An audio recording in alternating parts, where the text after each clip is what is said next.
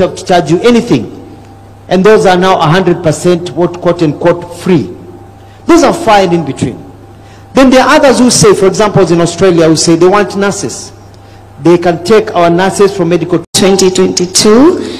And since then I've not been employed. I understand the meaning of tarmacking.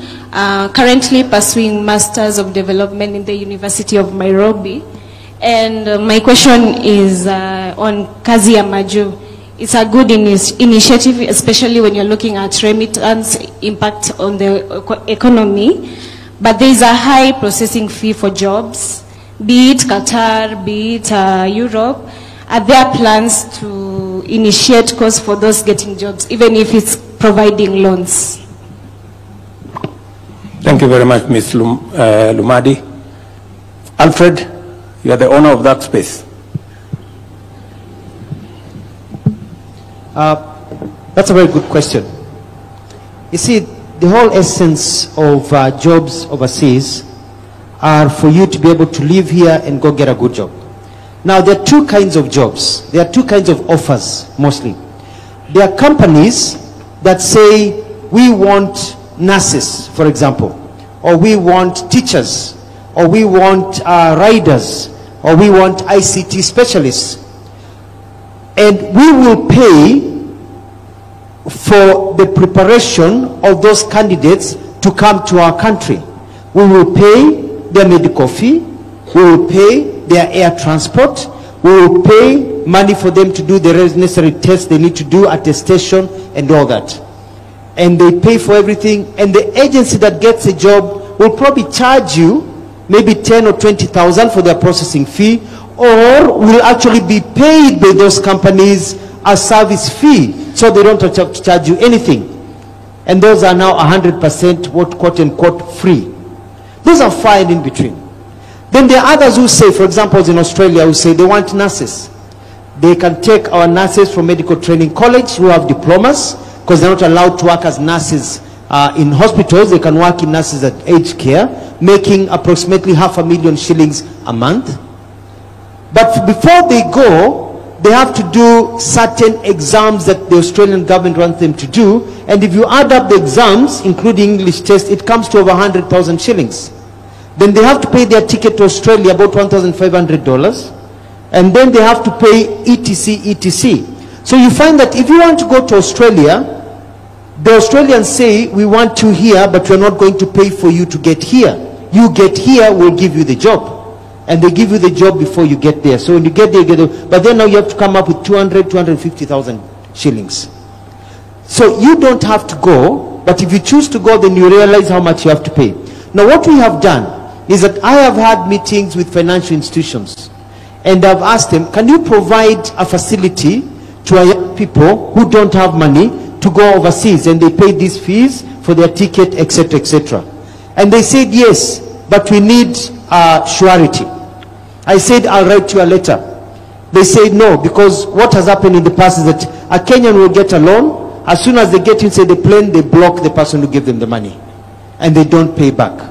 So they have had that history. So I have told them, you can't ask for a title deed for somebody who lives in a slum, or who lives in towns where the fathers don't have, the mother, the parents don't have a farm or something, or they don't have a car. So we have agreed that they can come to your house and they can look at what you have, what your mother or father has.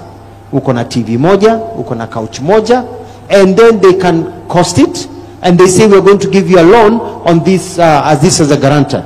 So that now, if you don't pay the loan, they take your mother's bed. So that will actually will help you actually process the loan. So we are trying many ways, and as the president has said, with the BLAs, we are pushing for companies that are actually pay for some of the costs, especially the cost of air transport, which are usually very high. Thank you. I think we have something else. Can PS SME say something? I think we have another ecosystem over here. Thank you, Your Excellency. In our ecosystem of MSME, we have Youth Enterprise Fund. And the Youth Enterprise Fund have a migration loan, labor migration loan. And the figures I have, they have processed so far 78 million and supported 354 young people. So this is available, but we are trying to see how do we even expand that ecosystem. Also urging our other agencies like Uwezo Fund.